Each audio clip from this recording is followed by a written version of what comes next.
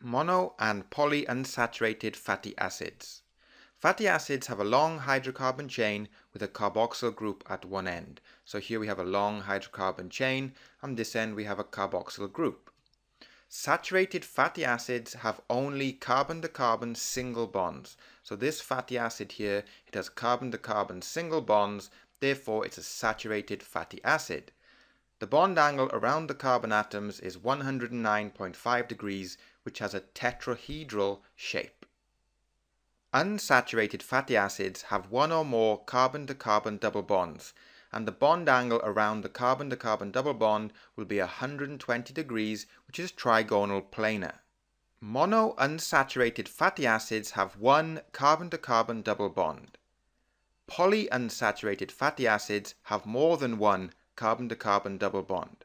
So here we have an example of oleic acid, which is a monounsaturated fatty acid. It has one carbon-to-carbon double bond. This is linoleic acid, which is polyunsaturated fatty acid. It has two carbon-to-carbon double bonds.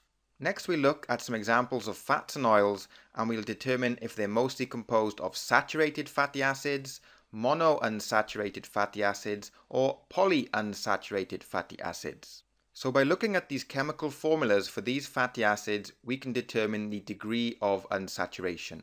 So the less hydrogen atoms in the fatty acid, the more unsaturated it is, which means it contains more carbon-to-carbon double bonds. So this first example here, this is a saturated fatty acid composed of carbon-to-carbon single bonds. Then we have this example here. This contains one carbon-to-carbon double bond, so therefore it's monounsaturated. And the last two examples, they contain less hydrogen atoms, so therefore they contain more carbon-to-carbon double bonds, so they are polyunsaturated fatty acids. So if we start with tallow, we can see that it's mainly composed, well, 52% of it is composed of saturated fatty acids. Then if we look at olive oil, we can see it's mainly composed of monounsaturated fatty acids. And the last example is linseed oil. Well, that's composed mainly, we have 18% of this fatty acid, which is polyunsaturated, and 45% of this one, which is also polyunsaturated. So linseed oil is mostly composed of polyunsaturated fatty acids. And finally, peanut oil is composed of 47% monounsaturated fatty acids and 46% polyunsaturated fatty acids.